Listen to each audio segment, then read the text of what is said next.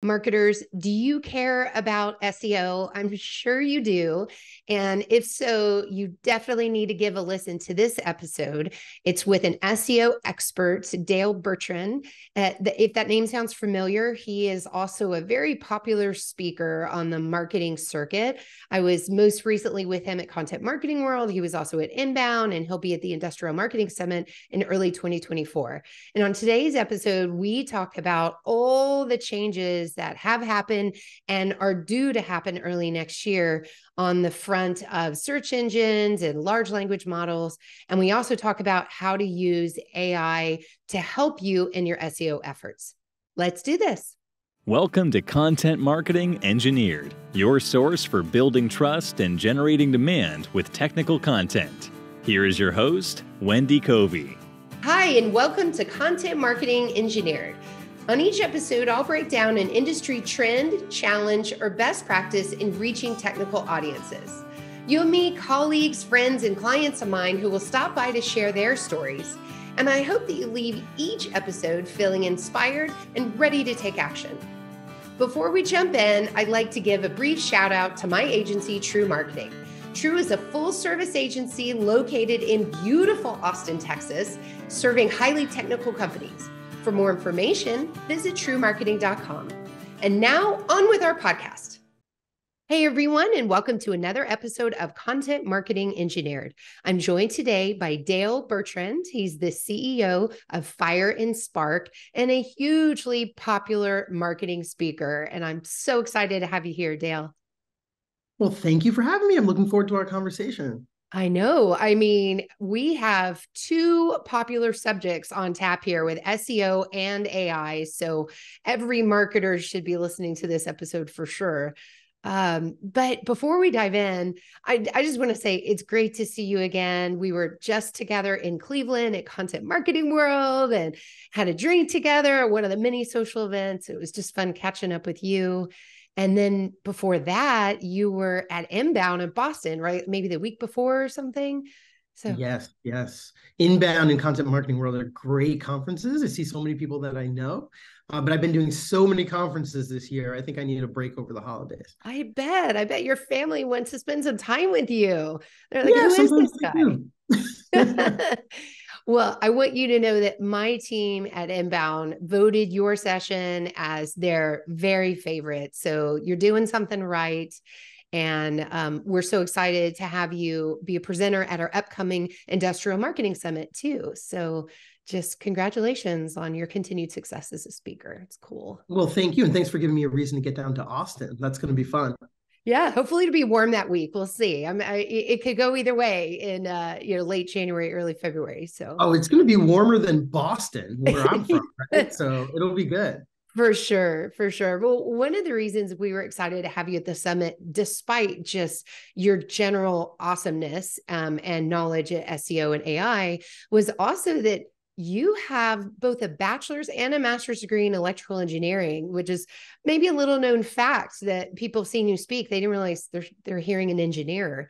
So I'm very curious to hear the backstory on what led you away from engineering and towards marketing. Oh, wow. Okay. So, I mean, for me, I've always loved computers.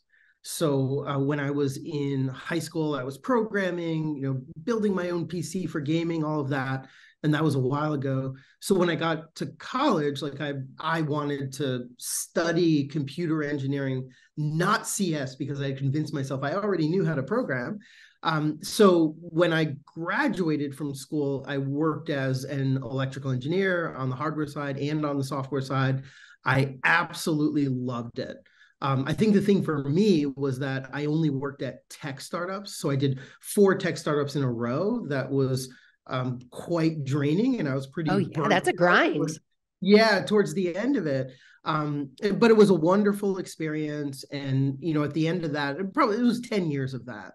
I decided I wanted to move over to the marketing side. So I quit my full-time job at my 4th tech startup and decided that I wasn't writing code anymore. I was only going to do marketing. And not writing code for me was like amputating my right arm, because that's how I communicated with the world, really. I mean, that was my thing. But it turned out, because of the switch at the time, and this is like 15 years ago, because the marketing world was switching to digital, my skills were in hot demand, and just take it from there. And then also, because I studied AI in grad school, I had a lot of people asking me to do SEO. So nowadays I run an agency. We only do SEO strategy, just really focused on that. So it's worked out pretty well. Yeah. And I see in just my conversations I've had with you of how you've translated that programming knowledge into how you approach marketing, and it's unique. And like you said, in demand. I mean, it's working. So, so that's a lot of what I want to get in your head today about. And just, man, the world of SEO has shifted so much in the past, 18 months, year. So maybe let's start there and just talk about some of the major changes that you've observed.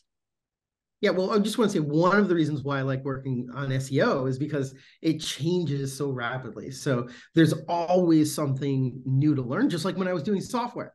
In order to stay in the profession, the whole point is you have to keep up with it. And that's funny because most marketers are so annoyed by that, and you like love it. It shows you where you should be. Yeah, definitely. But there have been some major changes. Like, everybody knows that AI is a thing, and Google's shift to AI has some major implications on how their search engine works, and other AI search engines like Bing, how they work.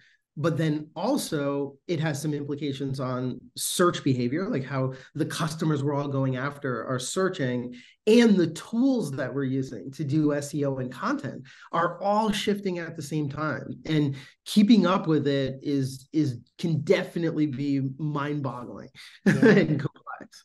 Yeah. So, it used to be the old way, right? We were doing keyword stuffing, and we were trying to get backlinks on EDUs and, wherever. And so there was a lot of, I guess you get to call that technical SEO, but it was really kind of also gaming the system rather than looking at, who is my target audience and how do I meet them where they are with the right content. So I'm curious to hear what type of approach is working, and do you still see the gaming side of things even a thing now, or have we moved well beyond that? We've moved well beyond that is the answer to that question. But it used to be that Google was the keyword search engine. And what we're trying to do is build content that's optimized for the right keywords. And when we're doing that, we're really building for the search engine. Mm-hmm. And a lot of marketers didn't realize that Google's changing so rapidly. They're getting better and better at achieving their ultimate goal, which is to help searchers find the answers that they're looking for, find the information they need to make a buying decision. If you're a business with a service or a product to sell, that's really what you want to be focused on. So I think the best way to frame it is that Google used to be a keyword search engine. That's why it made sense for us to follow SEO best practices and put the keywords in the right place. But nowadays, Google is completing its transition. It's not there yet, but it's getting to the point that Google is more of a question answering engine. So anybody that goes to Google and enters something into Google, you can think of that query as a question. They're either trying to get some information, or find a product, or find a business, or navigate to a particular website or form or whatever it is that they're looking for. Yeah. And Google wants to give them that information they're looking for, rather than just 10 links with some ads on top. Okay, so how do I reconcile then when I look at the data of how an engineer uses Google? They go really deep, right? So we have this annual State of Marketing to Engineers report, and a technical buyer is more likely to go all the way to page 10 than they are to stop at page 1. And I think part of that is there's a lack of trust of that. They're so trained that, oh, that's all page 1. We don't trust page 1. And I think part of it too is they're looking for that, if you will, that long tail, like we used to always talk about, those deep applications, and often they don't surface with credible sources right up front. So how do you think this new world might translate to that technical buyer? So the truth is we don't know at this point. We have to watch how search behavior is going to change. by looking at changes in where people are landing on your website, what they're talking into Google. We're expecting that the search queries you see in your Search Console account are going to get longer as people realize that Google is better at finding answers to the questions. And I'm going to give you an example. So on my drive home last night, I was talking to ChatGPT because you can use the app on your phone. And I wanted it to solve a problem for me that I hadn't had time to really look into while I was driving, but I didn't have time to look into it during the day. And it was how to use a specific API to do something. But I had a 20-minute conversation with ChatGPT. Like, how does this API work? Which endpoint should I use? What parameters do I need? Does it support this type of filter? Okay, would it support this other type of filter? And that is a search behavior that before, like a couple days ago, I didn't even know I could do. Yeah. But the idea that I could have a conversation about an API that I haven't even really sat down to write any code for yet, with a tool, in this case, ChatGPT, a large language model AI, not a search engine, is just mind-blowing to me. But what Google's going to look like starting early next year is it's going to be a combination of a large language model and a search engine just kind of mashed together. Yeah. So you still get a question answer, but also this long form conversational result. Yeah. So then really Google's hedging its bets. For informational queries where Google thinks it can give me a good answer, it's like, and nobody knows exactly what this is going to look like, but it's likely to give you an answer at the top of the page, just like featured snippets that we see now, plus a bunch more information farther down the page. For product searches, it's doing a lot of like just surfacing the actual product rather than giving you links to product pages on e-commerce sites. But how it's going to affect us as marketers really depends on what types of keywords we're going after. And we're all going after many different types of keywords. So it'll affect our different types of traffic differently. Right, right. So I remember being exposed over the summer to the concept of fluid searches, like you're using that large language model to have a conversation like you did last night, and then that quick question answer. And that seems like a clear case where you'd maybe go towards one source versus the other, one engine rather. Yeah, and we know that like the customers that we're trying to reach are learning how to use this technology, like, in real time as we speak. But search behavior is going to change. It's likely that the clicks you do get from a search engine are going to be more qualified because they've already had a multi-step conversation with the search engine to narrow down exactly what their needs are, what they're looking for before they've clicked to go to your site. Yeah, fair enough. We've been a part of that Google SGE pilot, and it's been so interesting. Every couple of weeks, we'll put in this, if you will, a long tail technical term to just see what it surfaces. And it's just been interesting to watch how it's changed.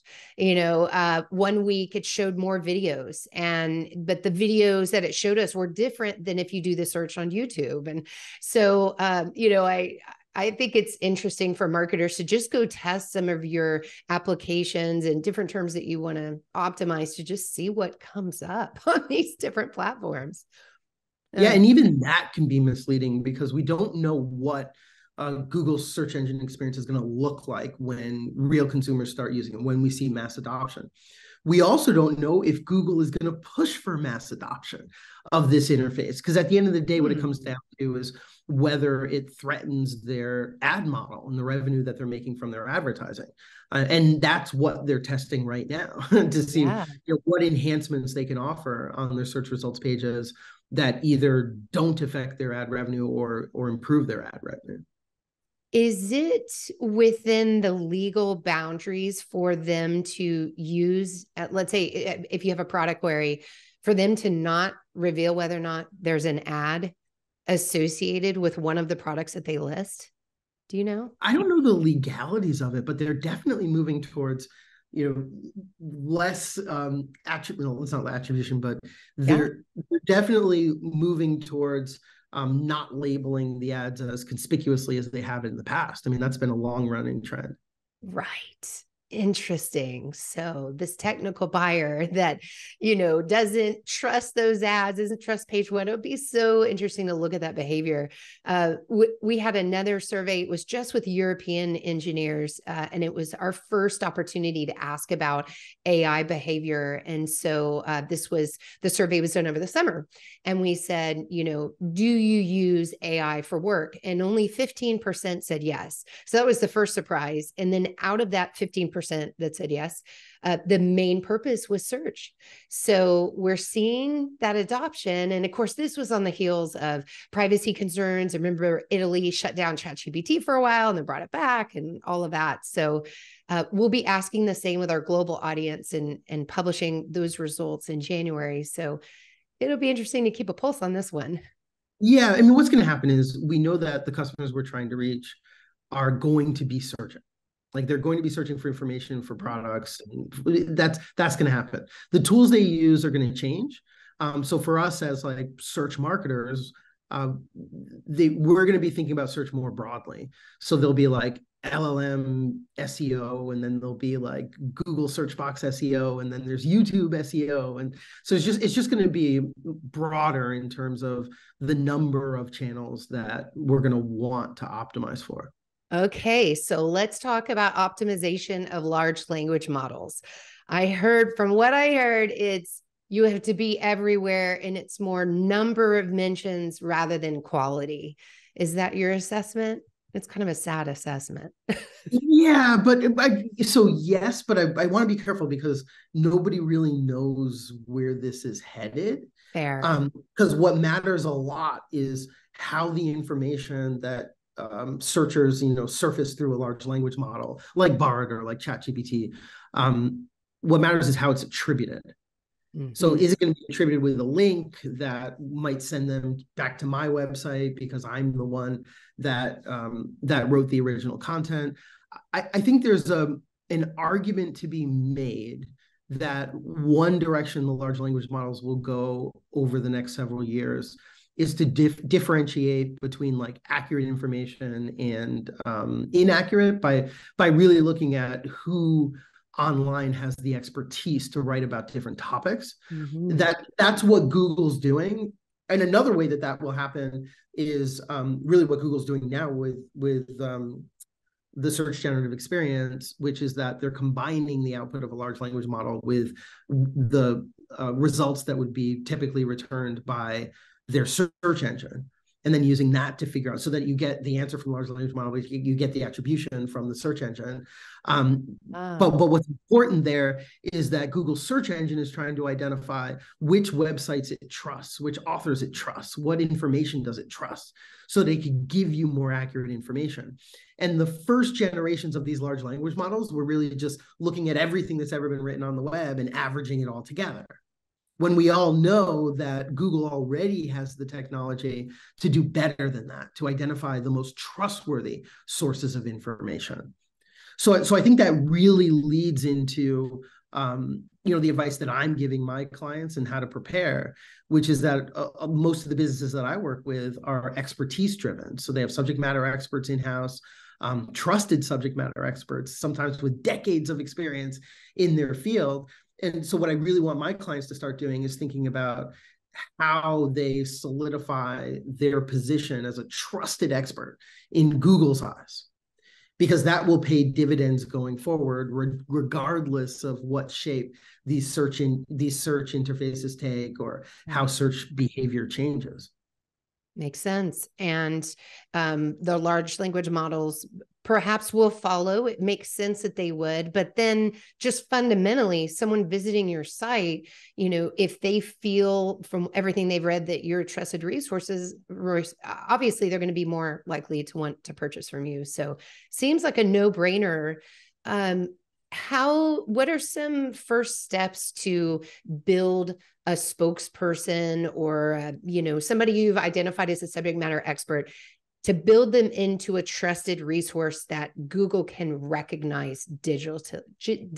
I can't talk. You know what I'm saying? Yeah. So there's two sides of this, two sides of the same coin. You want to think about both at the same time.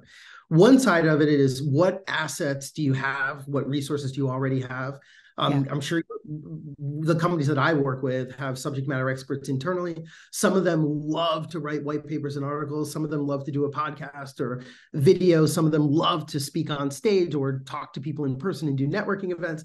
But you got to kind of start where you're at, like use the resources that you have, and then figure out how to leverage that for the signals that Google's looking for, which is the other side of the coin, which is making sure that you've got information on your website that is comprehensive, narrowly focused on your area of subject matter expertise, and you're getting engagement with that content.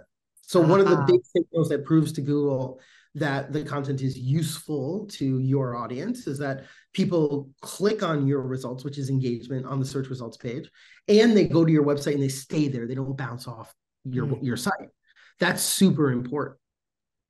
So back to the fundamentals of just looking at web behavior on your site through GA4 or your selected platform to do so. But GA4 is definitely showing you what Google's using, right? So yeah, and leaning into those areas of expertise. So just a quick example, I work with a number of engineering consulting firms that might do consulting around water filtration or product design or something like that. Many of them have the same problem, which is that they do so many different things, from like prototyping to design for manufacturing, that when you look at how Google is treating their website, there are specific areas within their areas of expertise that Google is showing their content for, and then there are other areas where Google is not. And when you look at that, and you can see that type of information by looking at Search Console data for your website, but when you look at that, it's really giving you a map of the specific areas within your expertise that Google trusts you on, and the ones where Google doesn't. And what you would love is to take a look at that and lean into the areas where Google already trusts you, because if that aligns with the services that you offer and the content that you're creating, then you're golden. Sometimes it doesn't really align because Google doesn't trust you for whatever reason in the areas that you would like, but then that's a different problem. You need to build up that trust and authority in those areas. But the reason why I bring up these engineering consulting websites is because they're usually just too broad. And what you love is like industrial water filtration consultancy. Like, we will come out, test the water, give you some recommendations, and then just have that be super narrow. You guys, your brand is the expert in this space. Your website is broadly covering in a very comprehensive manner all of the questions that Google knows your customers are asking about, and Google knows more than we do about the questions your customers are asking and the information your customers need to make their buying decision. But if you can figure out what all that stuff is, usually the best way is to actually talk to your customers, figure out their needs, and write down all the questions they ask you. But if you can broadly cover that niche topic, then that's really the first step in Google seeing your brand as the authority and the experts in that space. Isn't it amazing how it's just full circle back to basic marketing principles? Own a niche, build expertise, have a library of content that's very deep on that subject, have a subject matter expert. These are things that everybody should be doing anyway.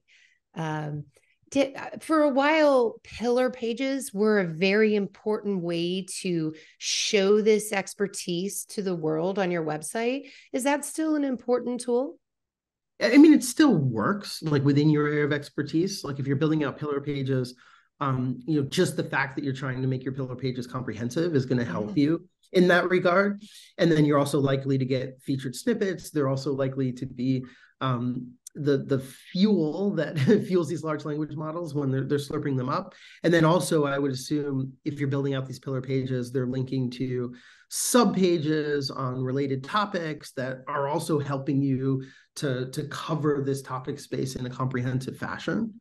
So it really has more to do with what I would focus on is your engagement with the pillar pages. So as long as the bounce rate is reasonable. Right. Having the existence of the page isn't enough. Actually driving people to it and having them like the page and stay and click in is, obviously. And not bounce off it because, that proves to Google that it's actually helpful and useful. Yeah. to your target audience. Makes sense.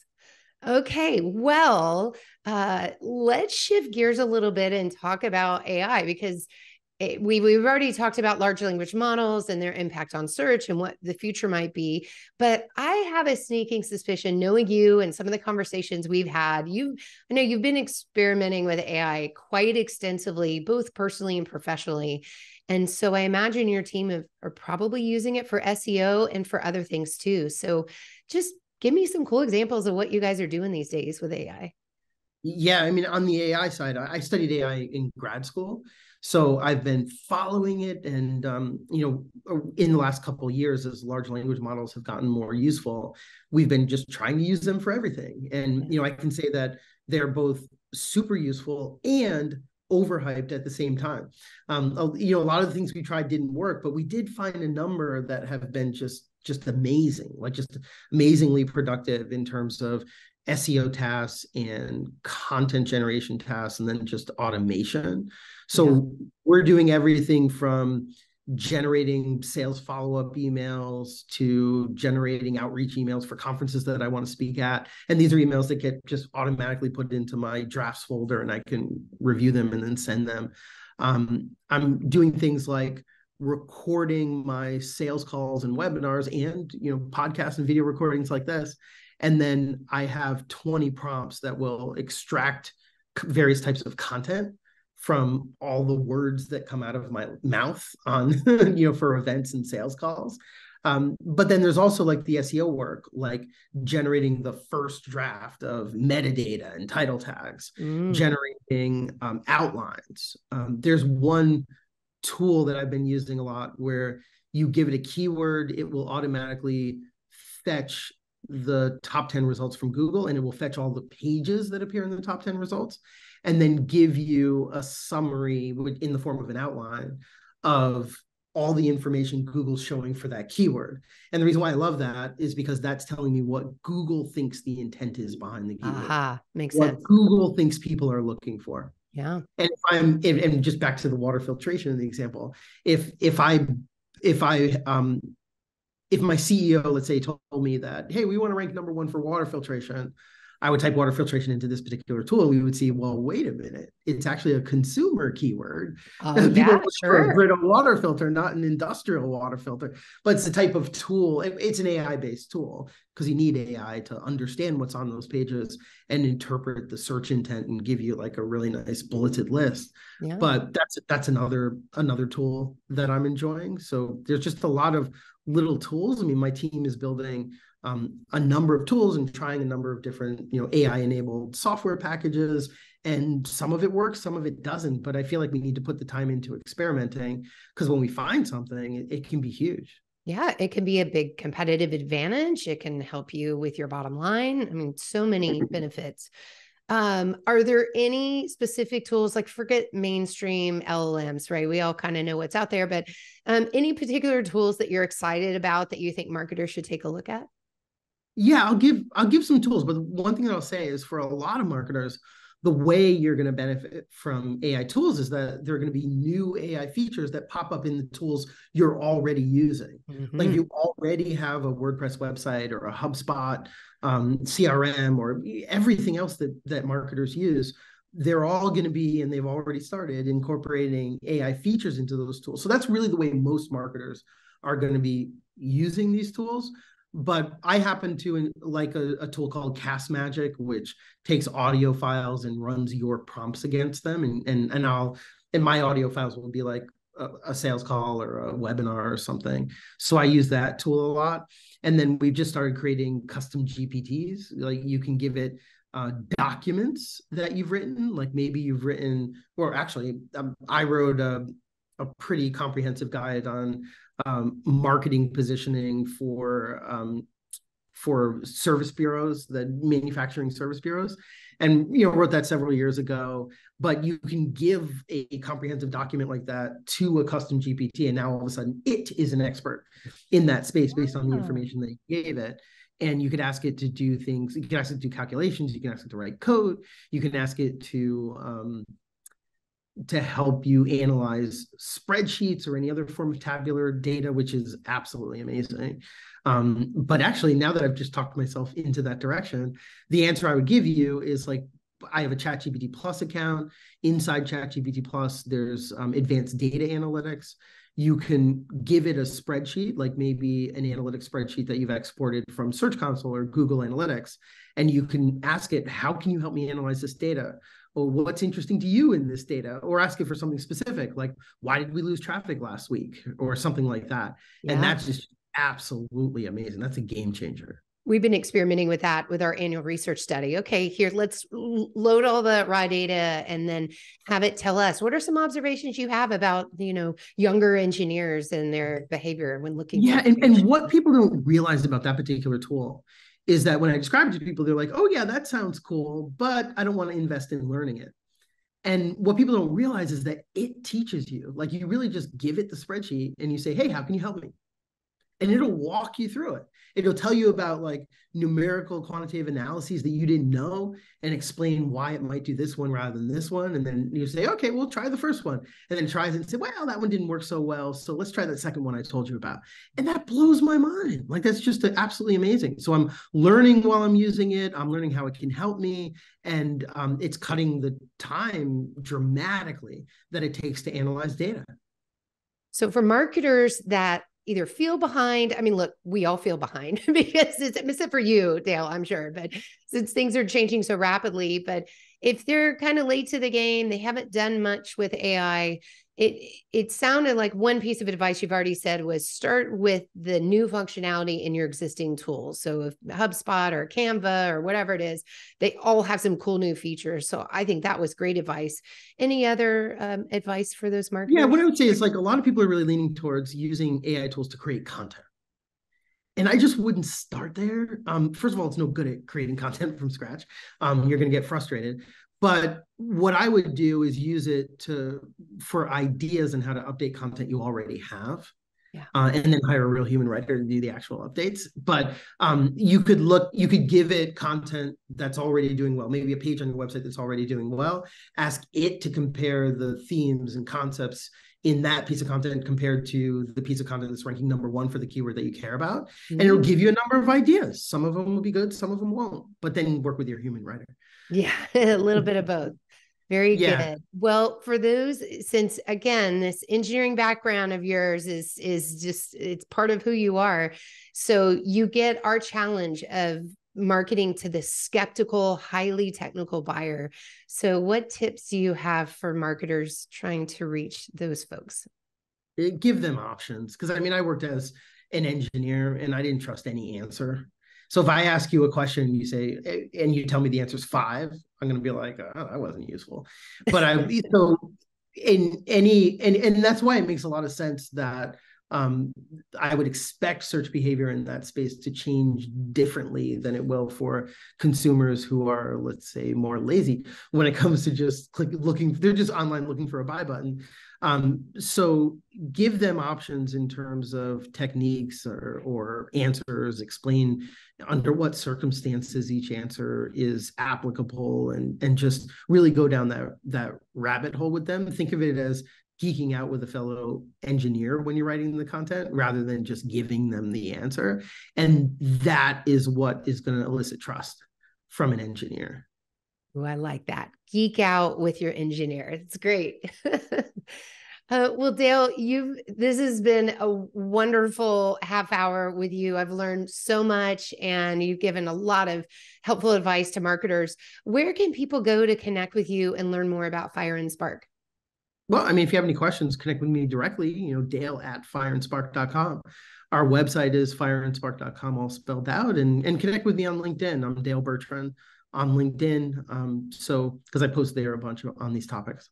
Yeah. And then you'll be speaking in Austin on February 1st at the Industrial Marketing Summit. So that's another opportunity for people to get more of Dale.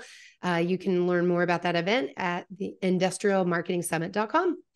Well, thank you so much for your time today, Dale. Awesome. And I'll see you in person in Austin. Sounds great. Thanks for joining me today on Content Marketing Engineered.